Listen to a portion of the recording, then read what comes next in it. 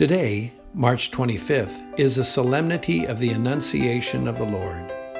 This is Father John Kerns, pastor of Our Lady of the Lake Catholic Church.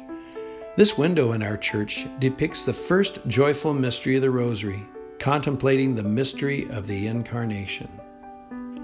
This solemnity celebrates that moment at the beginning of the Gospel of St. Luke when the Archangel Gabriel was sent from God to a town of Galilee called Nazareth, to a virgin betrothed to a man named Joseph of the house of David, and the virgin's name was Mary. And coming to her, he said, "Hail, full of grace, the Lord is with you." But she was greatly troubled at what was said, and pondered what sort of greeting this might be. Then the angel said to her, "Do not be afraid, Mary, for you have found favor with God. Behold, you will conceive in your womb and bear a son, and you shall name him Jesus. He will be great and will be called Son of the Most High.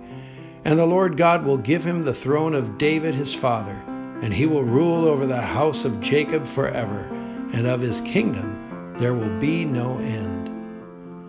But Mary said to the angel, "How can this be, since I have no relations with a man?" The angel said to her in reply, "The Holy Spirit will come upon you, and the power of the Most High will overshadow you.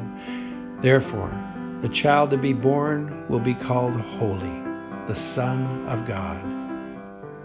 And behold, Elizabeth, your relative, has also conceived a son in her old age. And this is the 6th month for her who was called barren, for nothing will be impossible for God." Mary said, "Behold, I am the handmaid of the Lord. Be it done to me according to your word." Then the angel departed from her. The Gospel of the Lord.